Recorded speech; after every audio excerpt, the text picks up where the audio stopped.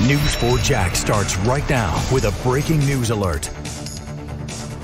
That breaking news, Sky 4 showing an Argyle Forest motel still surrounded by police tape nearly 5 hours after a suspect was shot and killed during a struggle with police. Investigators say the man grabbed an officer's taser and shocked him with it before the officer drew his gun and fired. The scene is at the Quality Inn on Youngerman Circle. News4JAX reporter Scott Johnson has been there all afternoon and is joining us live with an update. Scott.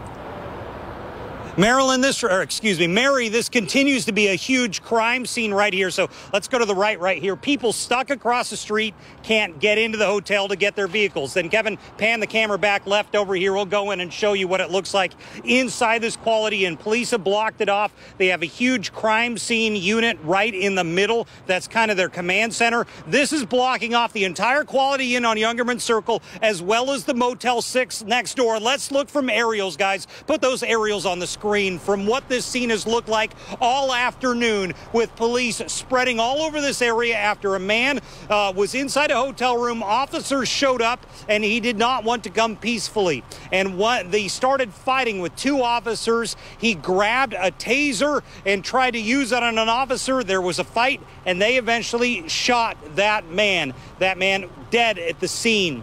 I just spoke a little bit ago with a witness who was in a nearby room. He tells me he heard the shots. I just remember sitting down, heard a couple shots, maybe three shots about it was, and then I walk out, go check on my truck, because it's my company truck. I went to go check on it, and sure enough, there was a body right there laying underneath the second floor. Went inside, prayed for the man, and that was about it.